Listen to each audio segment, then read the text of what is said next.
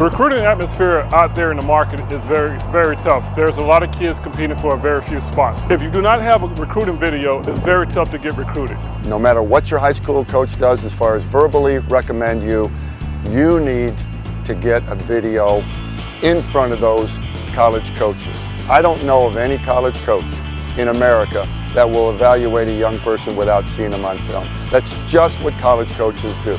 They want to be able to get excited about a player after the 7th or 8th play and say, I want to watch this kid to see if he's worth it.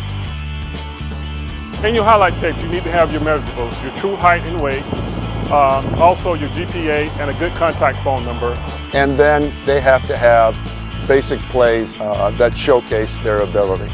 A lot of kids that when they do their highlight tapes, the only thing they do is put their great plays in there.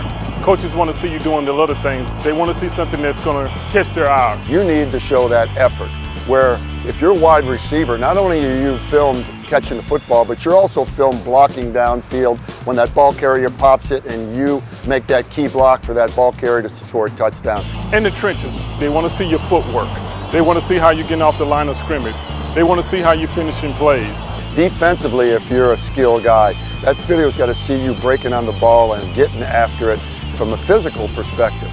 Height, weight, speed are important, but if you're not physical in football, no matter what the position, you're just another football player.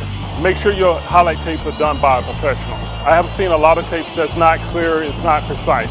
I would highly recommend that you have a professional service to do your highlight tape. You need to get a great video. It's the only way college coaches will be able to evaluate you.